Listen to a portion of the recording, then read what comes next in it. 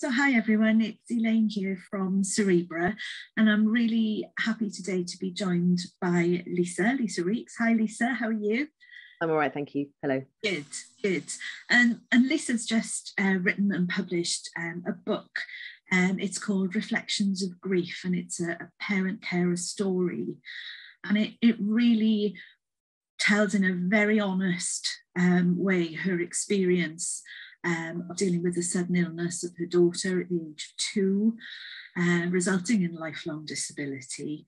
And it's an honest account, I think is fair to say, Lisa, of how you came to cope and to manage through a really difficult, challenging time, and not just at the time, but in the years following. So thank you for joining me to have a chat about it. So can you just introduce yourself, just you and your daughter Poppy, and just tell us a little bit about you? Yeah, sure. So I'm a lone parent carer. My daughter's now 17. She had a stroke at 2. So her difficulty stemmed from an acute illness, so that was from E. coli, that developed into this thing that affects your blood vessels. So as part of that illness, she had a stroke. And that resulted in a form of cerebral palsy called left hemiplegia. So that affects one side of her body. Later on, she developed seizures. So it's been an evolving story over the years. As I said, I'm a lone parent carer, so that's has its presents itself with its challenges. Yeah, I think that's mainly what I do. I do other things as well, but yeah, that's my main role. Oh gosh, I had a bit of a shock when you said that she was 17, because in my head she's still a little girl and she's all grown up. Yes, yeah, she's now at college. Yeah, brilliant. So obviously that's 15 years ago that this happened. What led you to want to write the book? What was sort of driving you to do it? Yeah, that's a good question. So there's a few things. One, I was encouraged to do so by different people within my life. Just talking to different people, they'd say, "Gosh, that's an incredible story. It's not the most usual. I do think that parent carers do have quite unusual lives and stories, but perhaps there was something about my particular story that seemed unusual. I felt I had something to share, and it came at a point where we'd gone through tribunal to get my daughter into sort of a very, very special school from mainstream, where she was really struggling, and that required her to board Monday to Friday. So that was a really big transition for us. But that boarding situation meant that I had some time during the week while she was at this school to reflect. So I did feel that I had something to share, that I had something to say. I was very intentional that I really wanted to talk very much about how it felt. Having gone through this process, I do feel like if we all talked a little bit more, not that I want to tell people what to do, but if we all talked a little bit more about how we felt, we'd understand that we have a lot more in common than actually what we really felt, what we think. And as a parent carer, I think it can be quite easy to feel ashamed, maybe perhaps of some, dark feelings we might have, or you're afraid that our feelings might be taken the wrong way and it might lead to serious consequences. So I really wanted to be open and honest about how I felt, to lead to that, us feeling more connected overall. Yeah, I think that's it. Sorry, I'd written down a few things to remind me, and I've covered them all. So brilliant. I think that's really interesting what you just said, because I think we do have a tendency to just carry on and get things done, and because we've got to be practical, and we've got to move things on, and we've got to absolutely. And we don't express how we're feeling, certainly perhaps not to the world at large. Yeah. And it sort of creates an almost false sense then, doesn't it? You can think that, well, this is just me, everybody else is fine and dealing with it, so why am I doing this? And actually, I think everybody is struggling to some extent, and it's being open and honest. I think there's as you say, if we could all be a bit more honest, and there is support in that. Yes, yeah. And I must admit, it does make me feel, because it's a very personal story, and I do talk about some aspects of my experience of mothering, or being mothered, and some aspects of my past and my core beliefs as well. It is very personal to me, so it does feel I have quite a lot of apprehension, I'll be honest with you, about sharing this story. It makes me feel quite vulnerable, but again, I do feel this sort of need to do that for whatever reason, that that there is a need to just to be open and honest, and to potentially be open to lots of different types of opinions and perhaps criticism, but to do that because I feel that that's just needed. I think it's the way forward to be more open about how we're feeling. Yes. So towards the beginning of the book, when you're talking, about Poppy's illness and that time, which was incredibly traumatic, and sort of the whole range of emotions that you were experiencing, and just the trauma of it, and you speak about the emptiness and the loneliness. I mean, those are really powerful things to talk about, and they aren't things that people tend to talk about. And just, I think what resonated with me was sort of, you talk about being overwhelmed by the responsibility now that your life changed, in a blink of an eye, really. And as I say, it's important to convey that sadness and sorrow and the sense of grief, really. So, I mean, that continues throughout the book, really, doesn't it? Have emotions as you've gone through each stage. So more or less beginning with Poppy at the age of 2 and her illness. Can you just give us an overview of what the book covers, really? So my daughter and I both went to hospital in Bristol. I live in Somerset. And obviously we were in that process. I didn't really understand, I'll be completely honest with you, what to a great degree was going on. I think part of that is just the sheer shock. Your child is desperately ill. There was a point where I didn't know whether I was going to see her again. That was extremely traumatic. And that's still traumatic to me today. Just the memory of that. So she spent several weeks in hospital, and even when she was discharged after having had her stroke, so within 5 days she'd got desperately ill and had her stroke, and then she was sort of recovering after that.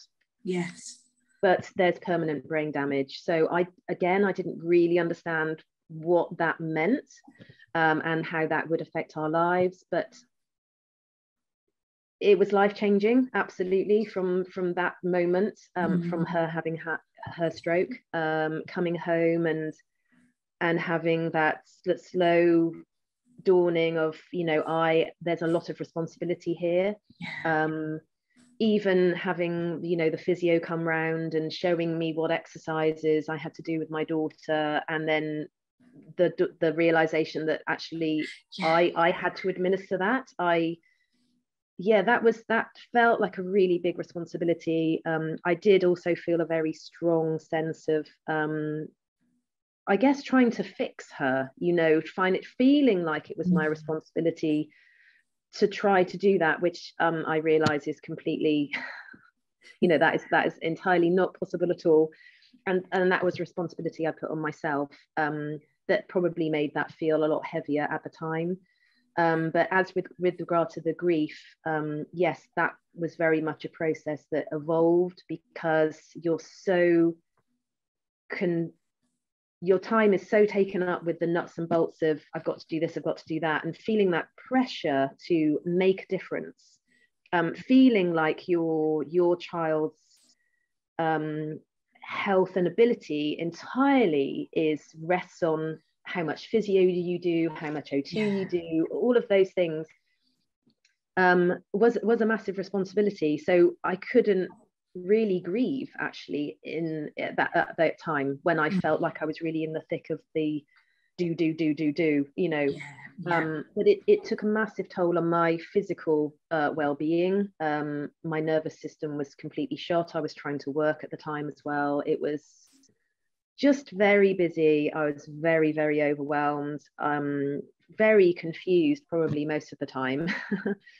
Just living really hand to mouth. So grieving happened when my daughter went to her father's.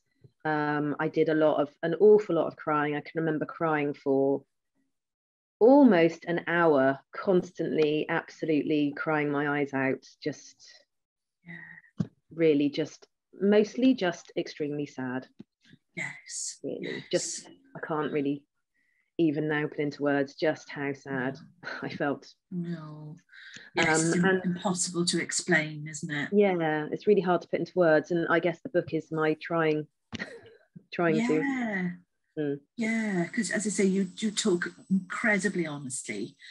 So how did it feel to write it? Because, you know, as we were chatting earlier before we started sort of recording this, we were saying, you know, that it's involved reliving some things. It's probably brought back a lot of memories, things that happened before you had Poppy. So, yes. So what was the process like for you, sort of putting this together? Yeah, it was very cathartic in many ways. I think during this process of being a parent carer, I've been triggered many times, or that trauma has been triggered, and through different experiences. But absolutely, you know, I did look back at photographs of that time, and yes, I cried again. I can't deny it. I can see that my grief is evolving. Yes, I have reflected on elements of, you know, how I was mothered and how that has affected how I mother. So that's been really interesting.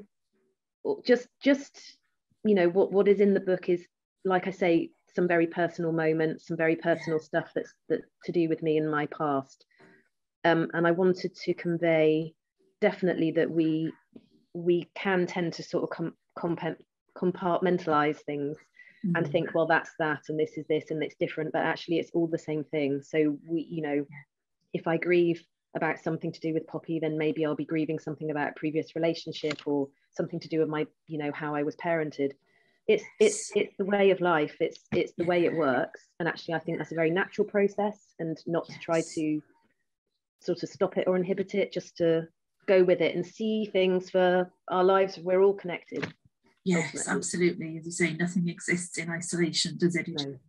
All connected. So, and the process that you're going through will, I'm sure, continue to evolve.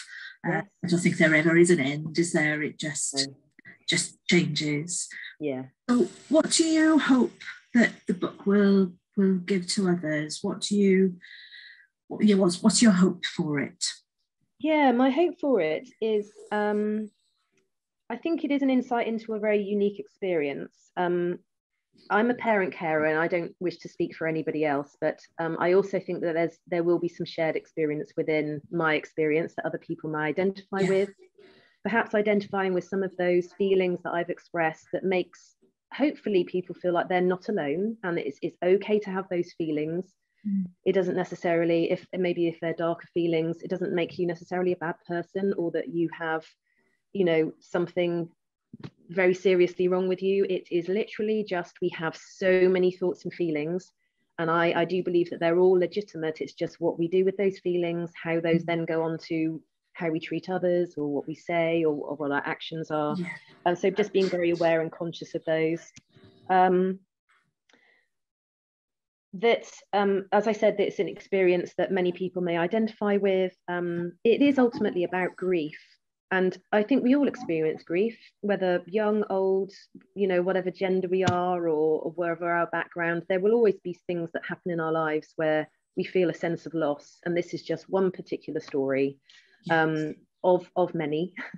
But that is a universal story. We all experience those types of feelings of loss, and we grieve. And again, it's my hope would be that people feel connected, that they don't feel alone, that we are having this amazing experience. And perhaps a different way of viewing grief. I can't deny that in the beginning I was entirely stuck in self-pity for quite a number of years, and I could not get myself out of it. I was just stuck in that moment. I could sense that other people wanted me to move on, but I just could not. For one reason or another. I think it's a process. I wasn't ready, but that changed. Perhaps that will be of some comfort to some people wherever they are in their journey, that things do change. We do evolve. We do feel differently over time. And that is comforting. We can still be triggered, but time is a great healer.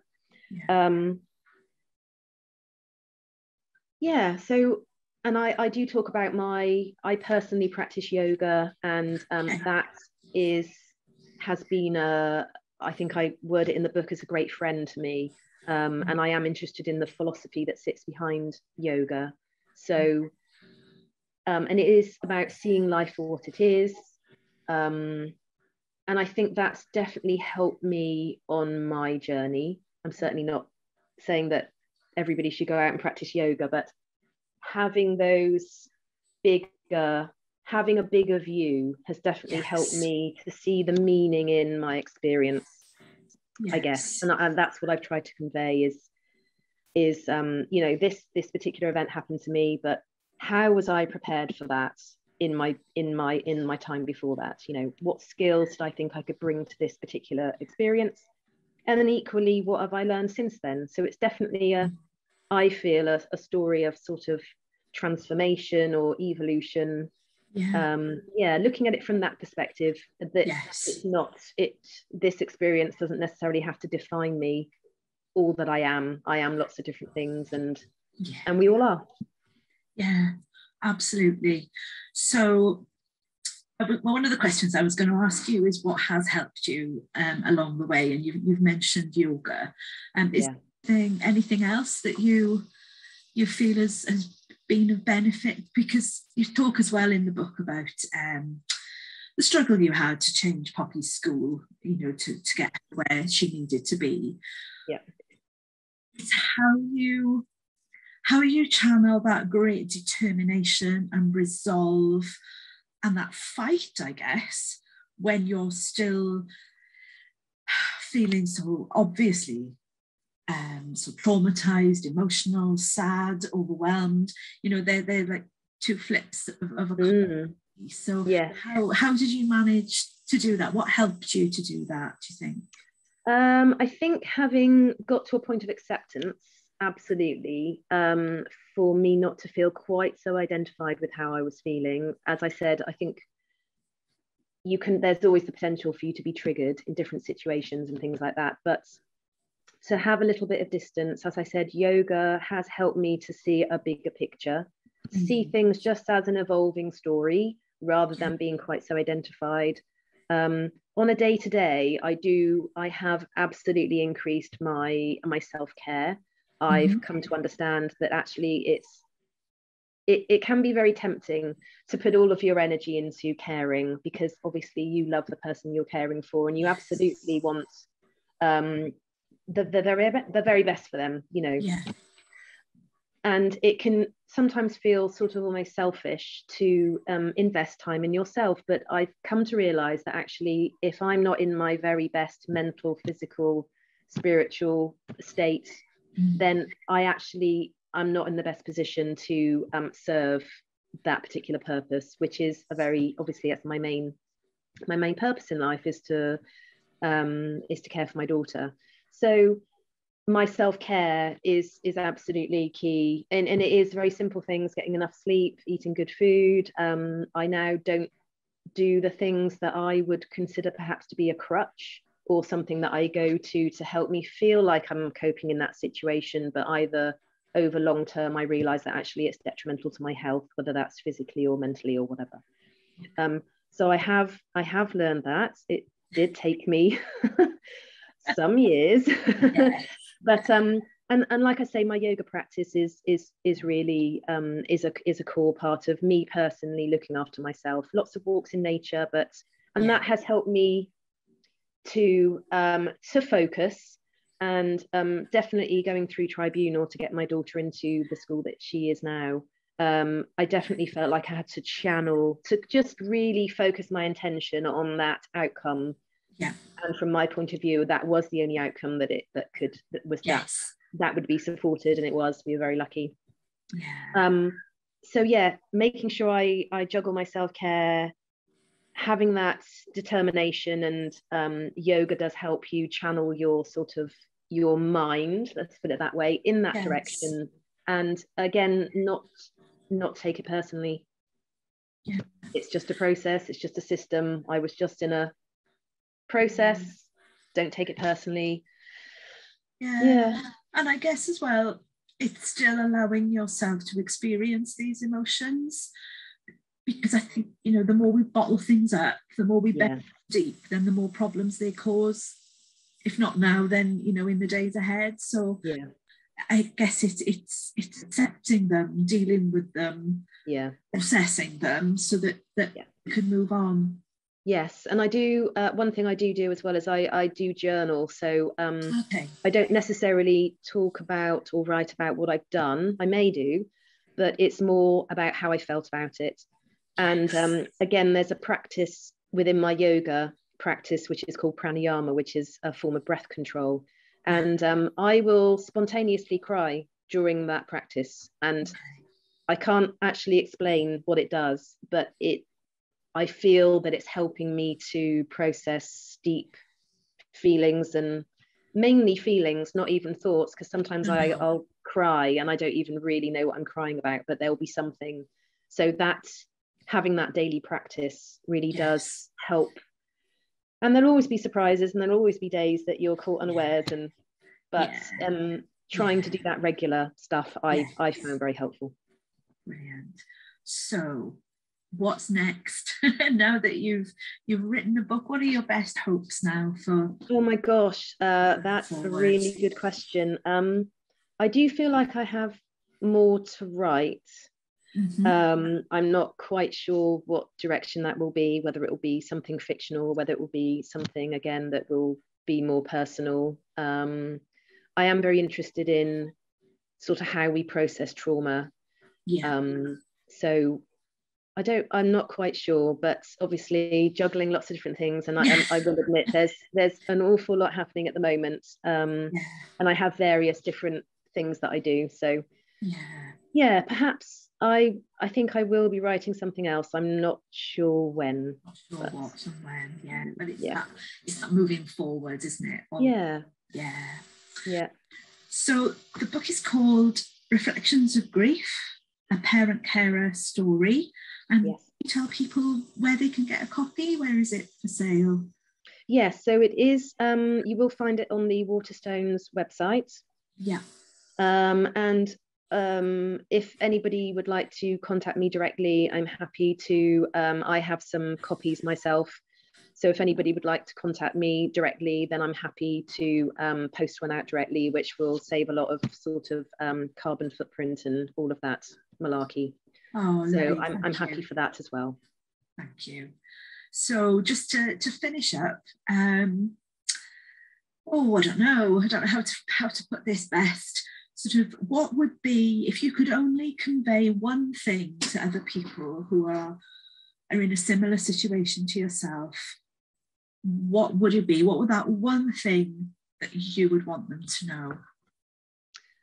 Oh, that is very good. I think take one day at a time.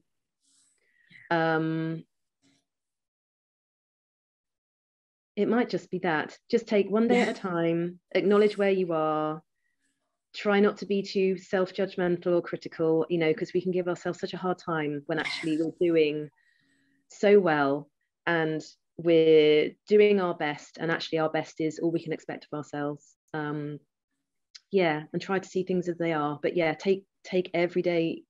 And if that means that you're going to throw a wobbly that day, do you know what? Don't give yourself a hard time. That's just what needs to come out. That's what needs to be expressed. how you express it. Try to do that in the most healthy way.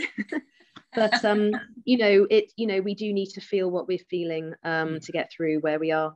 But yes, if anybody's in a similar situation as me, is just know that you are probably doing the absolute best that you possibly can, and you know what, that is as good as you can do.